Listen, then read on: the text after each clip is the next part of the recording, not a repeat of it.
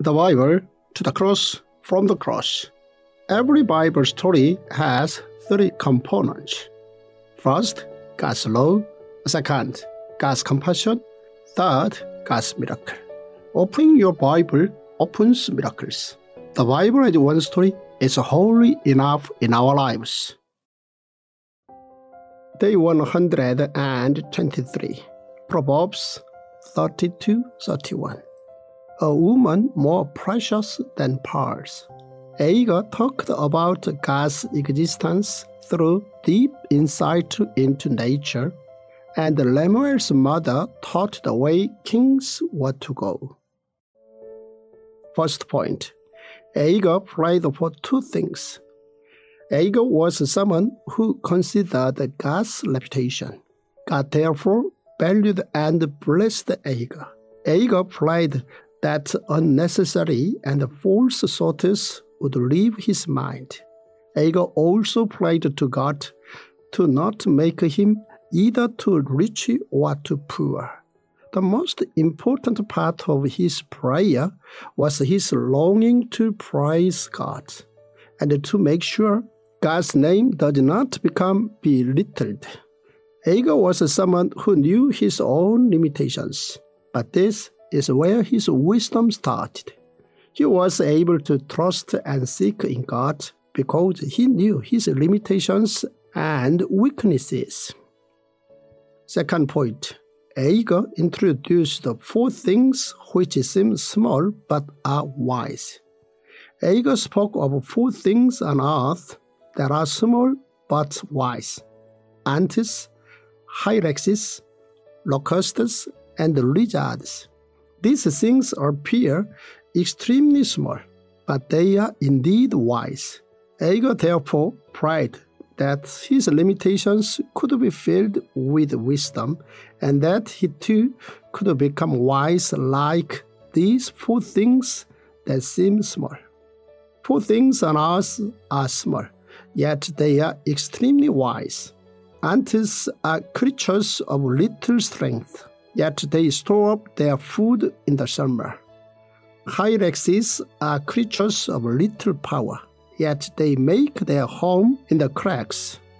Locusts have no king, yet they advance together in ranks. A lizard can be caught with a hand, yet it is found in kings' palaces. Third point, Lemuel's mother advised two things to her son. Lemuel's mother asked where her son was going to spend his strength. The position of a king came with great power, and it also came with great wealth. Thus, it was important in deciding how the king was going to use his wealth and power. His mother emphasized the important role of women and how influential they can be. Solomon's later years were shaken by women, so this was indeed important advice.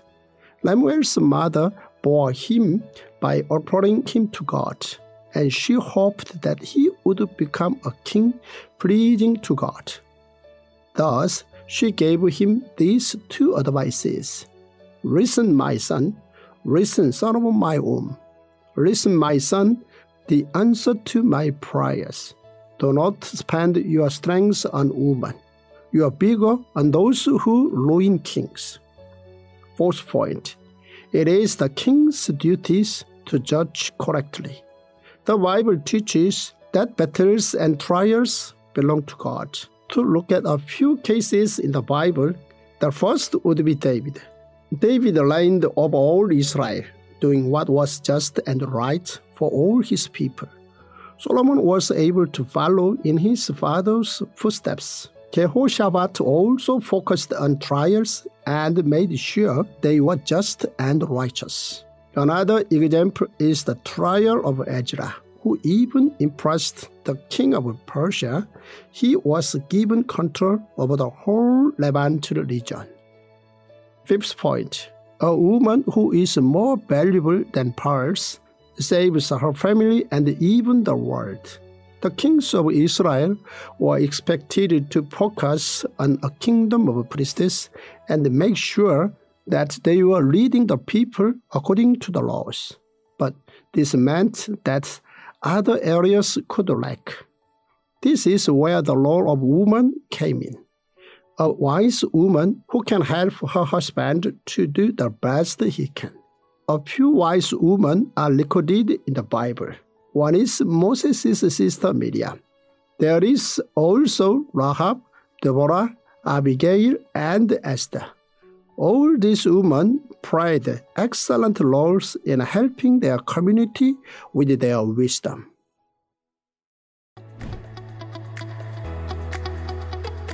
I am so excited that you have in your hands now and on your phones the Tongdok Bible App.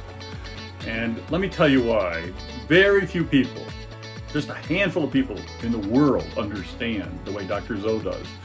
The way that this is one story from Genesis to Revelation, one story. And what does it mean for us to daily live that story as our life story? And he has found a way to do this. We need daily marinating of our mind and the soaking of our spirit in the Word of God. And that's why a Tongdok Bible is so important. The scriptures, the story, Genesis to Revelation, is the daily mouth-to-mouth breathings of the Spirit of God into humans to make us truly who God made us to be. And that's why this app is so important. This app shows you how to do enables God to do mouth-to-mouth resuscitation on you every day of your life, 365 days a year. I'm so glad you have it. You will feel that healing that comes from mouth-to-mouth breathings of the Spirit on you as you use this app.